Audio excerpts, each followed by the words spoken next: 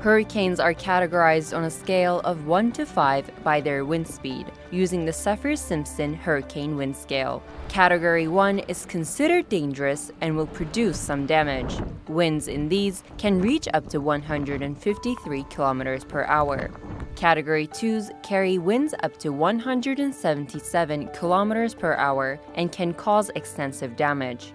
Category 3 and above are considered major hurricanes. Category 3s pack winds up to 208 kilometers per hour, and Category 4s reach 251 kilometers per hour. Devastating damage and even loss of life occur when these make landfall. The deadliest are Category 5, with wind speeds exceeding 252 kilometers per hour. These bring catastrophic damage and destruction to anything in their path.